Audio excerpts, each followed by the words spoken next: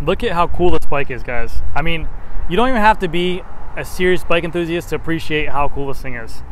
How's it going, everyone? GC Performance here, back with another video, and I just want to say, first and foremost, thank you so much to Mr. Steve for letting me go ahead and do a review on his bike. We've been trying to do this for a while now, but his bike, like when he first met me, he said that it was kind of like an ode to the channel. He has the Cycler wheels on there. He has the Nova to ride OSPW. He has the OSPW, the absolute black oval chainring on there. But the bike is phenomenal, and it wasn't always like this with the flat handlebars. We'll get into that in a second, but again, thank you to Mr. Steve for letting me go ahead and do the review on his bike. I will be linking his Instagram down below, so if you guys want to check out more pictures on this cool bike, for sure, go ahead. But we were pretty much talking, me and him, back and forth, and it's pretty much just like, try to find a bolt on this bike that is not gold, because he went to the 9 to go ahead and change out everything on here, and everything he did as well, he changed out himself. So yeah, so basically this is a Tarmac SL7 Snake Eyes frame set. He had on there before the standard road bike handlebar and everything like that before, but what happened was, I guess he was in a crash during a ride or a race or whatever happened, and his shifters got damaged cosmetically, and also when he went to go shift them, sometimes they would kind of malfunction or wouldn't shift properly. They might like spaz out a little bit, so it kind of just threw him for whatever. He kind of got pissed at the situation, and he went out and he bought the Axis shifter for a mountain bike right here with a rocker paddle. He had the brakes as well and just a flat handlebar, and he said, whatever, screw it, I'm gonna do this. He still does group rides on here. He said he still had speeds like 35, 38 miles an hour. He said he got up to a sprint, I believe, the other day, like at 36 miles an hour.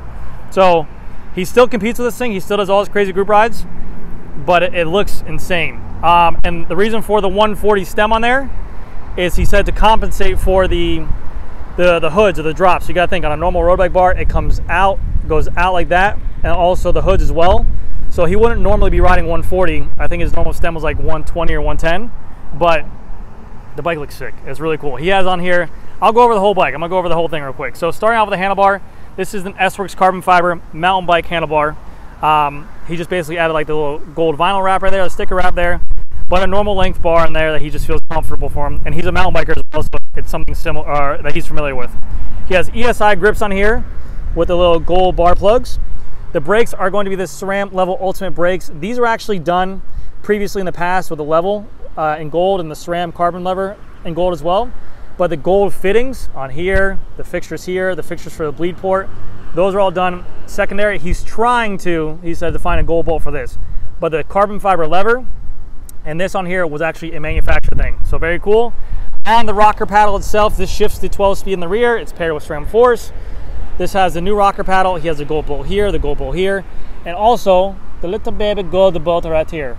But this works. This is what shifts his bike. Down, up, or reverse, up, down, whatever it is. But see? And that's what he uses it for. You have on here the Tarmac S-Works SL7 stem, 140 millimeter length, which is the longest they make as well, with a negative 12 degree drop. The gold bolts here, the Garmin mount in front, and then also the lights in front as well. We have a Super Kaz top cap with a gold bolt just for the added extra flair. But I think it looks really, really clean for what it is. The cables on here. Yes, it's still exposed, but it's very minimal. It looks really badass. Going to the wheels, we have on here the Cycler build wheels, which they got over at Boca Bike Science on A1A, which I've done plenty of videos over there. Great people over there. They actually sell these wheels. These are their own wheels. They hand built them up in their shop, and they're actually really affordable as well for what they are. These are laced up with bladed spokes, gold nipples, and then he has on here DT240 hubs. It is usually red, but he got another sticker on there. So it says right here, DT Swiss 240 hubs with the gold sticker on there as well. And they are tubeless ready with the gold valves as well. P0 Race Pirelli tires, 700 by 26. They are tubeless ready, like I said. And then for the other side here, I think these are Ashima rotors. Yes, they are, with an adapter on here, but they have the kind of like this bronze or gold on here. Yeah, they're Ashima rotors. With a SRAM Force front brake caliper with the gold pin, the gold bolts, and the yellow brake pads as well for some flair. Very cool though. I mean, super badass. Moving to the water bottle on here, we have the Water bottle cages, TAC X, with obviously the gold fixtures for the bolts, and then for the crank we have a SRAM Force crankset, carbon fiber arms. We have a quart power meter with the gold cap on here, so you're getting your power meter readings here. Absolute black chain ring. It is an oval as well, and it's a 1x. So this is, he said, this is a gravel chain ring on here to make this work. So it had a good enough offset to work with a 1x for the road bike, and he's running a Eagle chain on here, an XX1 Eagle chain that worked on here. So there's no issues with that. You can run a 1x with a different chain. It doesn't need to be a flat top chain ring to work with this. He said minimal noise as well. He actually said less noise than the stock Force or Red flat top chain, because this chain is a little bit heavier, a little bit more dense. It doesn't radiate as much noise, but it looks badass. You got the gold fixtures for the bolts still. The chain ring looks pretty poppin'. Actually matches really well with the Nova to Ride OSPW. But very, very cool stuff there. Pedals he has, look keel carbon blades. And then of course, it wouldn't be his bike if he didn't have a Kogel BB on here, Kogel bottom bracket, ceramic bottom bracket with the gold compression cap right here. This is made by Cane Creek. I thought it was Kogel, but it's made by Cane Creek. And that hub sounds beastly loud. Same thing here, SRAM Force flat mount disc brake caliper. We have the gold pins. I'm sure there's gold down here. Gold. Yep, gold. Gold rotor, Ashima rotors. Damn, 64 grams for those rotors. Ashima, if you don't know these companies, they're more of a mountain bike rotor. They only come in really 6-bolt, I believe. But they're stupid light rotors. Only bad thing to them is I've known that they warp a little bit easier for mountain bikes, because when you go into corners faster and you have the torque and you're hitting the brakes, they warp. But for road bikes, they look really good.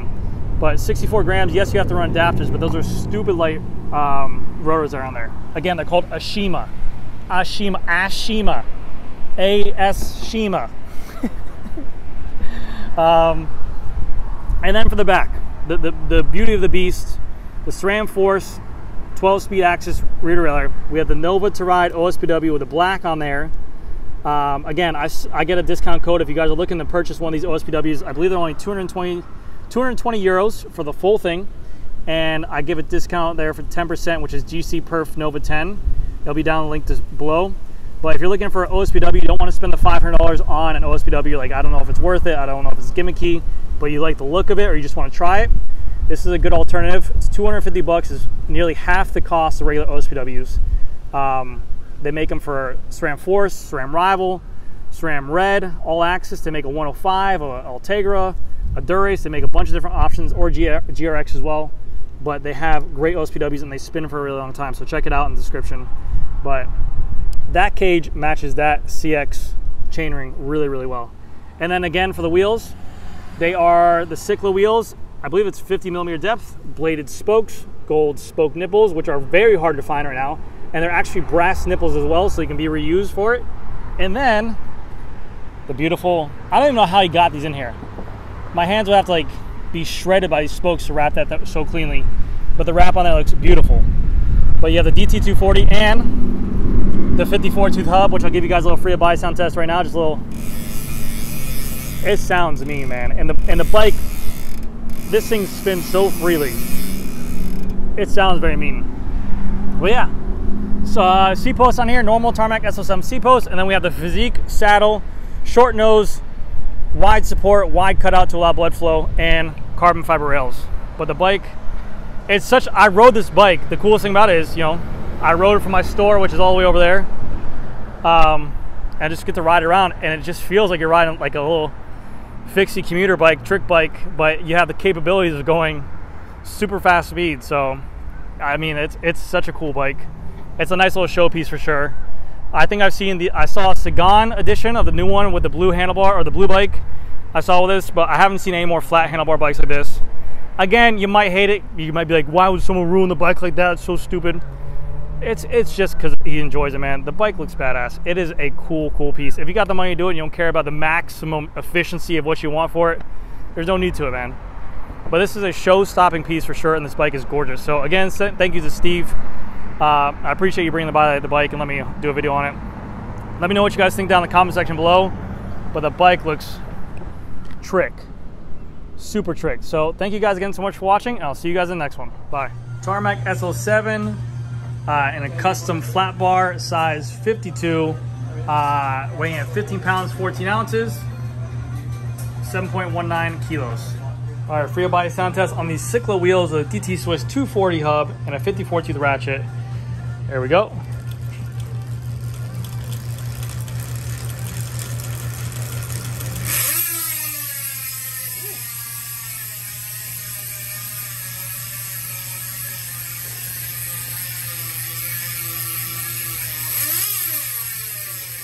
All right, guys, thank you guys so much. I'll see you guys in the next one.